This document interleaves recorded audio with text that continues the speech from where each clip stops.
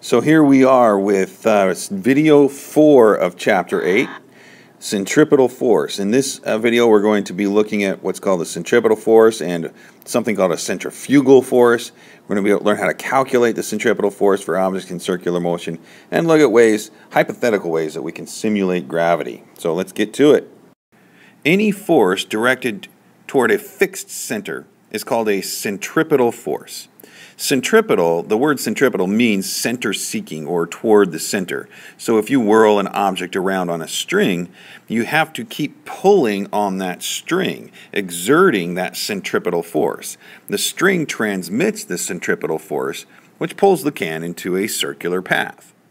So any force that results in a circular motion is a centripetal force. That centripetal force can be supplied by a tension in a string, friction from the roads on tires of a car, or even gravitational forces can produce centripetal forces. The moon, for example, is held in an almost circular orbit by gravitational force directed toward the center of the Earth.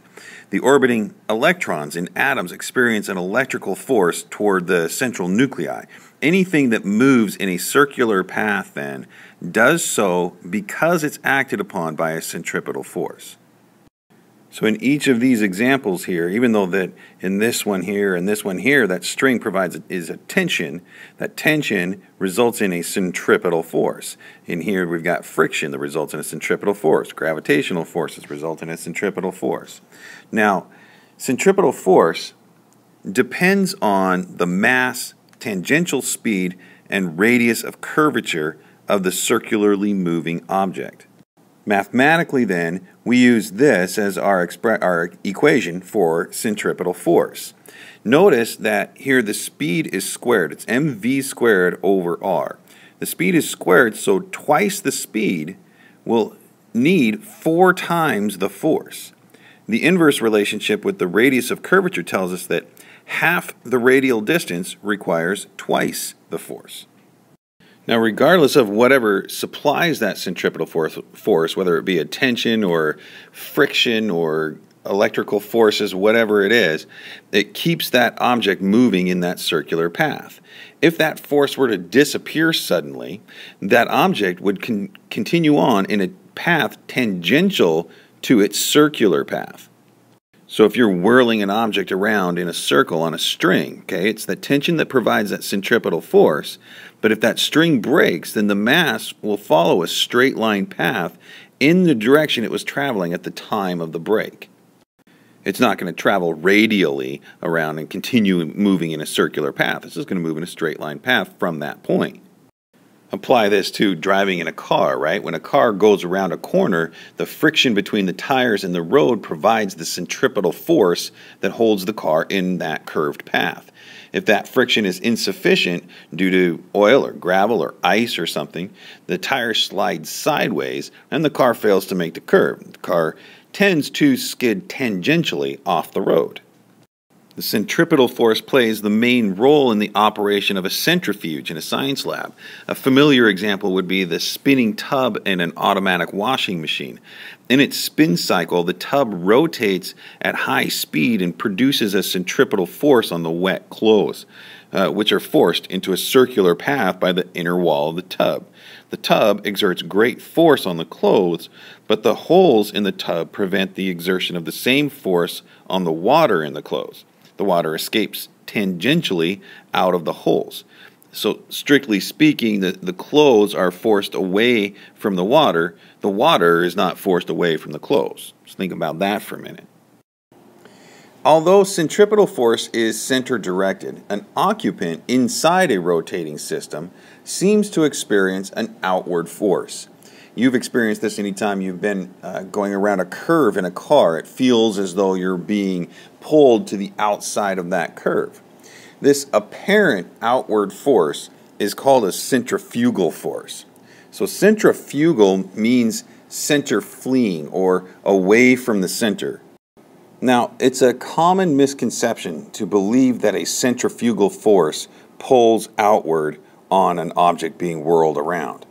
If the string, for example, in this example here, if the string holding this whirling object breaks, the object doesn't move radially outward, but goes off in a straight line tangential path. Let's illustrate this with another example. Suppose you're a passenger in a car that suddenly stops short. You pitch forward because the car stopped short. When this occurs, you don't say that something forced you forward, right? In accord with the law of inertia, you pitched forward because of the absence of a force, right? Similarly, if you're in a car that rounds a sharp corner to the left, you tend to pitch outward to the right, not because of some outward or centrifugal force, but because there is no centripetal force holding you in circular motion. Okay, the idea that a centrifugal force bangs you against the car door is a misconception. Sure, you push against the door, but only because the door pushes back on you. That's Newton's third law. So likewise, when you swing like maybe a tin can in a circular path, no force pulls the can outward. The only force acting on it is the string pulling it inward. There is no outward force on the can. Now, suppose there's a ladybug inside the can whirling around, okay? The can presses against the bug's feet and provides the centripetal force that holds it in a circular path. If we neglect gravity, the only force exerted on the ladybug is the can pressing on its feet. From our outside stationary frame of reference, then, we see no centrifugal force exerted on the ladybug, just as no centrifugal force banged us against a car door. The centrifugal force effect is caused not by a real force, but by inertia, that tendency of the moving object to follow a straight line path. So that's why we say that the centrifugal force is an apparent outward force that arises when an object is placed in a rotating frame of reference. So let's explore this idea of a rotating frame of reference for a moment. If we stand outside and watch somebody whirling the can overhead in a horizontal circle, we see that the force on the can is centripetal from the string, just as it is on the ladybug inside the can from the normal force. The bottom of the can exerts a force on the ladybug's feet. If we ignore gravity, no other force acts on the ladybug. But as viewed from the inside frame of reference of the revolving can, things appear very different. In the rotating frame of the ladybug, so from the ladybug's perspective, in addition to the force of the can on the ladybug's feet, there is an apparent centrifugal force that is exerted on the ladybug. Centrifugal force in a rotating frame of reference is a force in its own right, as real as the pull of gravity. However, there's a fundamental difference. Gravitational force is an interaction between one mass and another. The gravity we experience is our interaction with Earth. But for centrifugal force in the rotating frame, no such agent exists. There is no interaction counterpart. Centrifugal force feels like gravity, but with no agent pulling. Nothing produces it. It's a result of rotation. For this reason, we call it an inertial force, or sometimes a fictitious force, an apparent force, and not a real force like gravity or electromagnetic forces or nuclear forces. Nevertheless, to observers who are in a rotating system, like this ladybug, the centrifugal force feels like and is interpreted to be a very real force. Just as gravity is ever present at Earth's surface, the centrifugal force is ever present in a rotating system. It's because we can look at this frame of reference from the perspective of the occupant in the spinning object that we can do a kind of a thought experiment on simulated gravity. Let's consider maybe like a colony of ladybugs living inside a bicycle tire. We're going to assume that this bicycle tire has plenty of room inside for the ladybugs to move around. Now, if we were to toss that bicycle wheel through the air, or we were to drop it from an airplane high in the sky, the ladybugs will be in a weightless condition, like if you were in an elevator and the elevator cable were suddenly to snap. You're in a weightless condition. They'd float freely while that wheel is in free fall. Now let's spin the wheel around, okay? If we do that, the ladybugs will feel themselves pressed to the outer part of the tire's inner surface. If the wheel is spun at just the right speed, then the ladybugs will experience simulated gravity that will feel like the gravity they are accustomed to. Gravity is simulated by the centrifugal force. The down direction to the ladybugs will be what we would call radially outward, away from the center of the wheel. So if you were to look outside, we say, well, the ladybugs are experiencing this centripetal force inward. To the ladybugs, they're experiencing a force that is down to regardless of where they are in that circular path.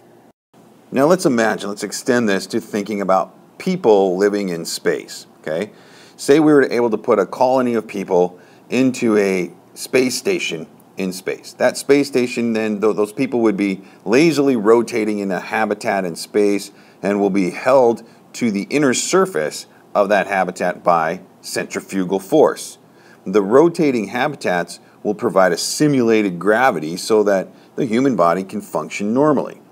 The occupants of today's space vehicles, the space station and whatnot, feel weightless because they experience no support force. They're not pressed against a supporting floor by gravity, or they don't experience a centrifugal force due to spinning.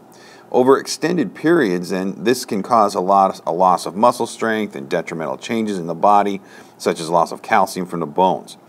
Ideally, then, we would have space habitats that could spin, like the ladybug spinning wheel, which would effectively supply a support force and simulate gravity. Structures of small diameter would have to rotate at really high rates to provide a simulated gravitational acceleration of 1g. This 1g is the acceleration that we experience on Earth. Okay, so we can talk about a gravitational pull in terms of what we call g's.